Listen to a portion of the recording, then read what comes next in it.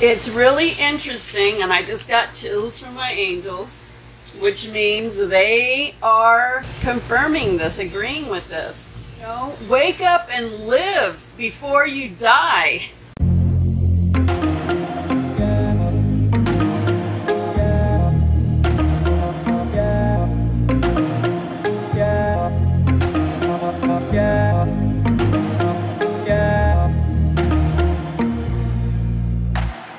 Hi everyone, how are you today? Today I sat at my desk and I looked over at something I had just done yesterday and printed out, which is Questions for Life, Cindy Eyler.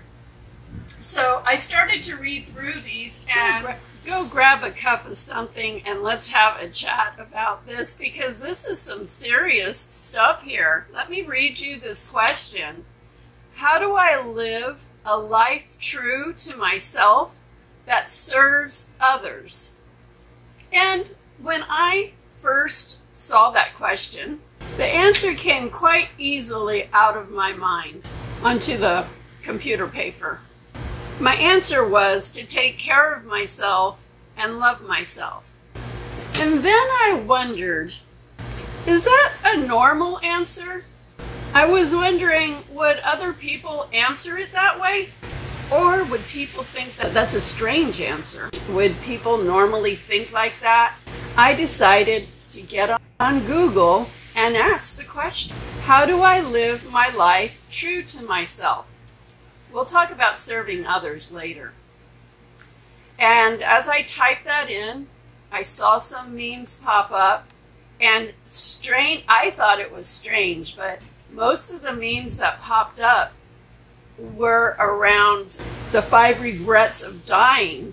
It was all about all of these quotes about what people would have wanted if they had thought about it or knew how they would feel when they were dying. There's 5 that came up a lot, but I'll tell you the first one, there were tons of memes with that one. And it says, I wish I had the courage to live a life true to myself, not the life others expected of me. Eleanor Roosevelt. And I couldn't believe how many came up on that page of just that specific quote. It must be an important quote to a lot of people. I'll say it again. I wish I had the courage to live a life true to myself, not the life others expected of me.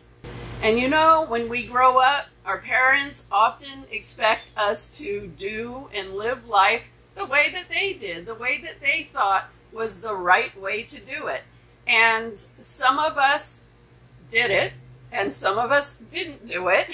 Some people follow the typical grow up, go to school, get married, buy a house, have kids, and then they find when they're like 40 that, or 50, I don't know, it's different ages for different people, that, hey, okay, I did all those things, but I'm not feeling fulfilled.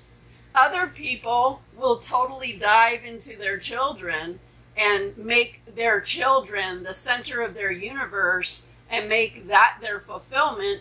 But then, you know, eventually those kids grow up and go to live their lives. And then the parents are like, what do I do now? Like, I don't have anyone to take care of.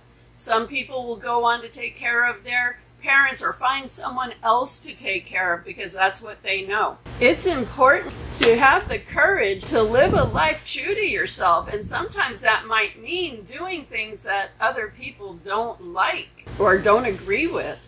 I certainly know that when I quit my corporate job, that my family and friends thought, what are you doing? Like, you have a really good job. Why are you leaving to go essentially talk to angels? Work with the angels. Be with your angel. Like, they couldn't get it. And I had a young son at the time and a single parent, and they were not happy with my decision. But I knew I was sitting at my job feeling like I was dead inside. It was unbearable to be there every day doing that. I just knew in my heart that this is not what I can do for the rest of my life. It's an awful feeling to sit at your desk and feel dead. And so I made some decisions. And I did it in a responsible way, I think. You know, I didn't just get up and quit. I took steps and made plans and did what I could to bring the process along and follow my angel's guidance to when I could quit and what to do and all of those things. But I am so grateful that I did what I felt in my heart. And then later, years later, maybe, I don't know, 13 years after that, I ended up leaving my whole life and moving to Egypt because I felt that, I mean, there was a lot of reasons, and I'm not going to go into all of that now, but you could read about me on my website, CindyEyler.com, my About page, and it does tell the story. I just felt that's what I needed to do, and I did. And a lot of people wouldn't just make decisions like that, but there's something about me. When I feel I need to move on or do something or go somewhere, and I really feel it, I can't stop myself. I have to do it. Now, it's not like I just got up and walked out of my house and didn't care about who was in my life. They were contributing to me leaving, first of all, and the decision to go to Egypt was like step 3 in the plan. It wasn't like I woke up and said, I'm going to go move to Egypt today. No, it wasn't like that. It was a process, believe me. Anyway, that was really important. The next one, I wish I hadn't worked so hard. The other night, I was in bed and I had lit my incense and I was laying in bed and I was just kind of winding down, and the thought came to my head that so many people are so distracted from their lives, where they might be overworking, putting all their focus on working, or maybe working out, or their children, or whatever would keep you distracted during the day. It can be doing things that are good and helpful and honorable, but at the same time, it is important to spend a lot of your time, if not on a daily basis, on a very often basis, spending your time contemplating yourself, checking in with yourself. How am I feeling today? How am I feeling in my life? How am I feeling about the work I'm doing? How fulfilled am I? Is there anything I could be doing better? Do I need a break? Do I need to go take a trip or go on a spiritual journey to find out more about myself right now? Stop and question yourself rather than being so busy that you're completely distracted away from your life. That is so detrimental. And people think that, oh, I just have to work, and they're always on the run, go to work, go do this, go do that, take care of this person, take care of that thing. Then by the time it's nighttime, they're just like gonna go veg out by the TV or just pass out in bed, and they didn't even think about themselves all day more than brush your teeth, eat something, whatever, okay? It is important to take downtime. It is important to go nurture yourself. Go spend time with yourself. You don't even have to go anywhere. But when you're working so much or just keeping yourself so distracted all the time, you are not stopping to check in with yourself and be honest with yourself. That is a big one. The number 3, I wish I had the courage to express my feelings. Huge, huge. I want to point out at this point a book, The 4 Agreements. I recommend that to all of my clients, my students, everyone. That book is a very easy read. It's so interesting and it's so valuable. It was life-changing for me. Life-changing. Did I say life-changing? One of the 4 agreements, they're all important, but one of them that was really amazing to me was don't make assumptions.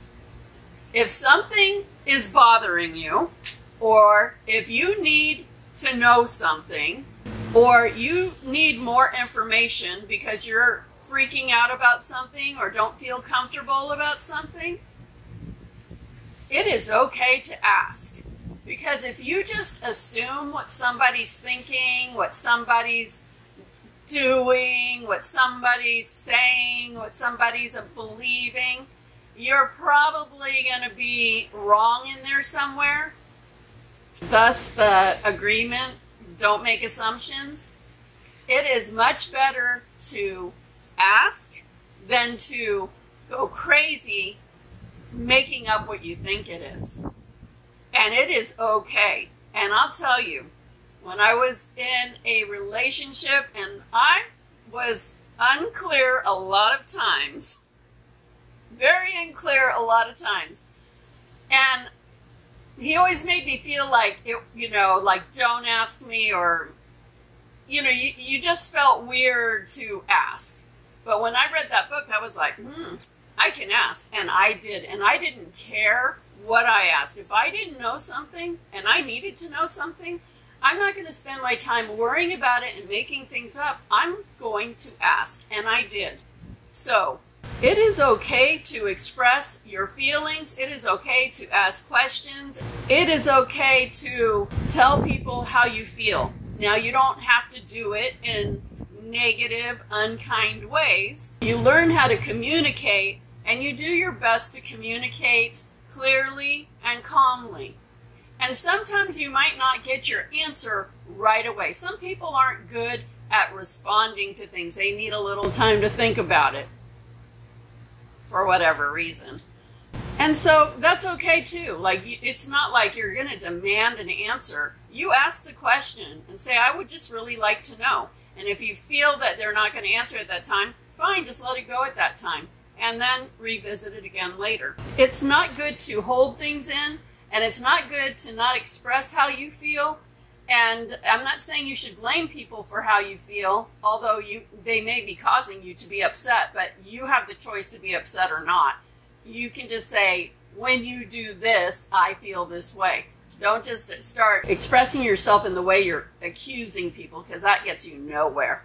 You really need to learn how to communicate. Holding things in will eat you alive, and it will make you start assuming things probably in the worst ways. Number 4, I wish I had stayed in touch with my friends. How many times are you so busy you haven't caught up with your friend for a week, for a month, for 6 months, maybe a year? Your friends are an important part of your life. This is where you can decompress. This is where you can renew your connection with people that are kind. Hopefully you have kind friends. This is where you have a chance to talk about what you've been doing. So you start thinking more about, wow, that's what I've been doing and this is how I'm feeling. It's important. And I also highly suggest that you get away with your friends when you can. There's nothing more soul fulfilling than when I take spiritual journeys with my friends. It's the best thing ever. And I am so blessed that my close friends are also people that I work with. So we are going on spiritual journeys together at least 2, 3, 4 times a year. Of course, not with COVID, but on a normal basis, we are meeting up and spending quality time together, as well as spiritually growing together. It is beautiful. It is probably my favorite thing in the world, and I'm sure that's one of Cindy Eyler's questions for life, because I remember writing that. Number 5. I wish that I had let myself be happier. And that is a huge one. Many times we put off being happy because we're worried about one thing or another, or we want something, or we think we need a specific thing in order to be happy, or things don't feel great, or things are not perfect yet. And when everything is the way I want it, then I'll be happy. Life doesn't work like that. you have to be happy on the way. You have to be happy during the process. That's how you become happier. You have to be happy to be happier. If you're waiting to be happy, you're just going to be waiting to be happy. You're going to keep having situations that keep you from being happy because you're not being happy and you're waiting to be happy. So you have to be happy on the way. So that one ties up all of the other four is, letting yourself be happier. What did I say? How do I live a life true to myself that serves others? My answer, again, was to take care of myself and love myself.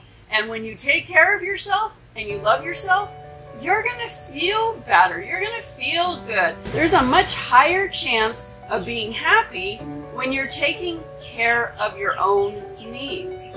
How is taking care of myself and loving myself serving others? Because I can't truly serve others to my best unless I feel my best. It's only when I'm feeling good that I can truly serve others. Now, a lot of people serve others being depleted, being a mess, just letting their life be stressful and tension because they are serving others. And they might be helping others, but they are draining themselves in the process. You really cannot serve anyone at your best when you're not being true to yourself and taking care of yourself. It is so common to see people draining their energy, stressing to do things beyond a comfortable capability and put others first. Although that might sound honorable, it is depleting your energy, your mind, your emotions, your body, and it will end up hindering you in every way, inside and outside in the world around you, in your life, situations, relationships, and in living a thriving life. It is totally going to get in the way being at your best. You simply cannot give to others what you cannot give to yourself without causing yourself a life of difficulty, and will definitely negatively impact your health and well-being on every level. Taking care of yourself is your responsibility. You weren't born to burn yourself out, putting everyone and everything else ahead of yourself. That isn't being that is being responsible. It's really interesting, and I just got chills from my angels, which means they are confirming this, agreeing with this. The answer is to take care of yourself and to love yourself. And I find it so amazing that when I Googled the question, that the topic that came up in relation to that was the 5 regrets of the dying. So that means that this is a big deal. And I really hope that you heard this message, because you got to start living. Wake up and live before you die. That's basically it. It is so important for you to live your life. So I'm going to leave you with one more thing. Don't wait for everything to be perfect before you decide to enjoy your life. I hope that was helpful. Thank you for being here, and